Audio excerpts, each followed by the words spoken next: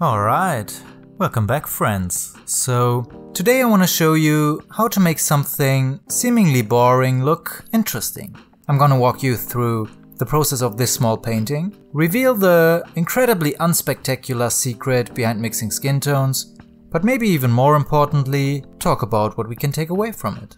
I start this painting by painting the darkest parts of the face first. Since the reference photo for this painting doesn't have much contrast and it's also very evenly lit, I don't have any strong shadows in the face, which is actually quite unfortunate. It's much easier to create depth and volume when what you paint has clearly defined shadows. If you paint a face that has little contrast and no shadows, you typically run the risk of creating a flat and boring looking painting. But there are ways of working around this problem, which I will get to in a bit. The face I'm painting also isn't particularly expressive or complex. You could even say it's simple or mundane. And exactly for that reason, it's all the more important to be especially careful and mindful while painting. It's easy to make something look interesting and exciting when the reference you're working from already looks exciting. But making the seemingly boring and mundane look interesting is one of the hardest things when you paint. I'm using a small wood panel that's primed with white gesso for this painting, but to be honest, I should have used canvas as a painting surface. And I would have, if I had some. But sometimes you gotta work with what you have. Contrary to popular belief, the painting surface you choose makes a huge difference on how your paintings look. You can prime a canvas and a wood panel with the same gesso, but not only the way you have to paint will be dramatically different. Also the colors you mix look different. Brush strokes are visible to a different degree, color shifts will be different, and even transitions will look different. As a general rule of thumb, if you want to create softness, you are better served with a canvas panel. And if you want to create sharpness, a wood panel is probably the better option. For years I worked on oil-primed wood panels, which is actually still one of my favorite painting surfaces. But in recent years, I've decided to throw everything that's more toxic than it needs to be out of the studio. So I'm generally using primers and gessos to prime my wood panels these days, which are almost all horrible by the way, but that is a whole different can of worms. So I'm using gesso or a similar primer, and for the most part they are good enough to create a decent piece of art. I'm using a mixture of simple flat and small round brushes, and the oil paints that I'm using are from Sennelier, Rembrandt and Old Holland. And last but not least, as a painting medium I'm using liquin. Good old liquin. I don't think there's anything else that I love and hate just as much as liquin. It would be the best painting medium ever created, if it wasn't already the shittiest and most frustrating painting medium ever created. The petrol or kerosene smell alone drives me crazy. But the reason I'm using it here is, since I have so many things that I'm working on currently, I'm working against time with this little painting. And since liquin has one of the quickest drying times, it's my go-to painting medium if I don't have much time to wait for the paint to dry. So I start the painting by painting the darkest parts first, starting with the eyes and the lips. After putting those into place, I go on to paint the shadow side of the hair, and I also fill in the area around her neck. Since we can't see her eyes and we also don't have any dramatic or exciting lighting, it's a bit more difficult to create an exciting image or to create an emotion that the viewer can connect to. So that's also why in the beginning I focus on expression. And I do that by using the expressiveness of the brush strokes to my advantage. I emphasize the little information that I have. The curvature of her lashes or the flow of the hair. I want to make sure that I capture as much expression as I can, which is not only central for the whole feel of the painting, but also what inspired me in the first place. The model's tranquility and calmness are what caught my attention, but with such themes, there's always the risk of creating a boring or unexciting painting. It's easy to get the viewer's attention and to keep the viewer's attention when you paint something loud and grotesque. Paint someone with a bleeding nose and you're guaranteed to get some attention. Disfigurement works fine too. Or sex. That's usually the best way to get attention. But the thing is, what many artists starting out these days don't understand is that not all forms of attention are equal. And even more importantly, attention is not the same as appreciation. I see so many artists these days only capitalizing on sex or popularity, on cheap effects without adding anything on their own. And that creates a bubble.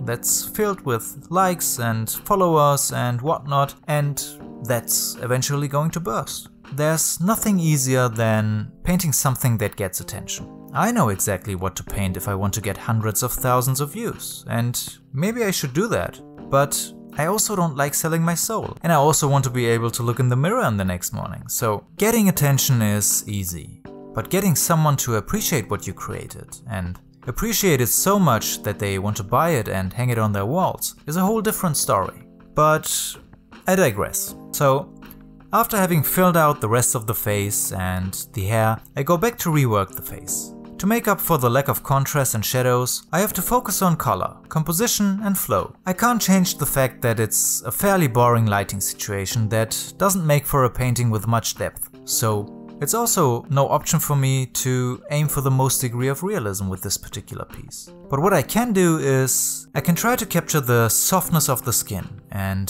the flow of the hair and the overall shape of the figure in a way that complements the theme of tranquility. And that's what I put my focus on for the rest of the painting process. I repaint parts of the face, making sure to capture the softness of the skin. And I don't mean how soft the transitions between the colors look, but softness in the sense of the look and feel of the skin. I also make sure to capture the subtle temperature shifts of the skin, meaning how warm or cool the colors look. People ask me all the time how I mix skin tones, and the answer to that is I don't. Well, there are no skin tones.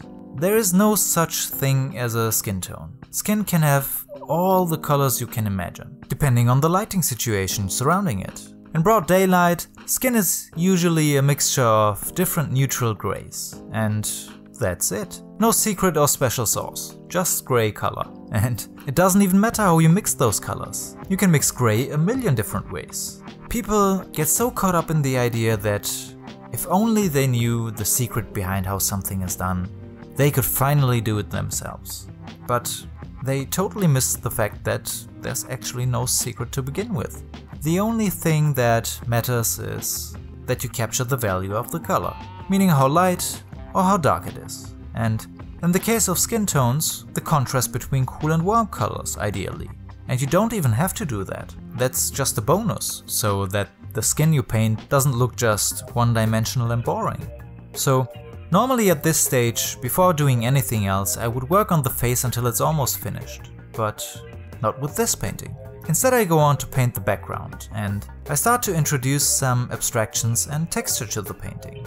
Since the face isn't particularly detailed and the composition is so simple, I have to create complexity differently. And the way I do that is by going back and forth between destroying parts of the painting and then repainting them. And in this painting, I go through this cycle several times. There is complexity that comes from detail and composition. But there's also complexity that comes from layers and layers of paint creating abstract shapes and textures, like layers of sediment. Both are visually interesting in their own way, but at the end of the day, they are tools in creating art and manipulating the perception of the viewer, and as tools, they should be used and manipulated according to the needs of the painting. I also don't paint everything to an equal finish here, because there's really no point to it.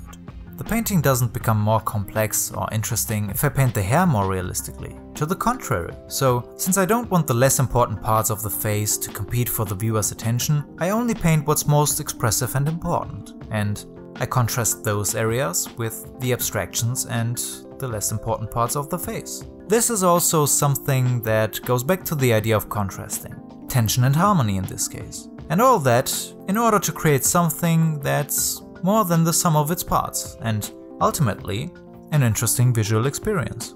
And after going back and forth between the background and the figure, all that's left for me to do is to make some corrections here and there until I feel that I've found the right balance between all the components.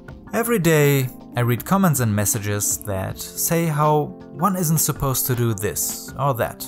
You're not supposed to paint a certain way, you're not supposed to use certain materials, or you can't use certain techniques because they're considered cheating. And sometimes I'm left wondering if people are still talking about art. Because as far as I know, there are no rules in creating art, and therefore there's of course also no cheating in creating art. I mean, the term cheating doesn't even make sense in the context of art, and it honestly has got to be one of the most stupid things I constantly come across when people talk about art. People sometimes talk about art as if they're talking about the first law of thermodynamics or sports. You can't do that, nope, that's impossible. Guys, we're not talking about sports or the laws of physics here. There are no rules broken if you don't finish an area of a painting, and there's also nothing keeping you from using a projector to transfer your drawing. Don't let people who have no idea what they are talking about get to you and tell you what you should and shouldn't do, or what you can or can't do. At the end of the day, you can do anything you want. It's actually pretty simple. Making a painting is exactly like making a sandwich.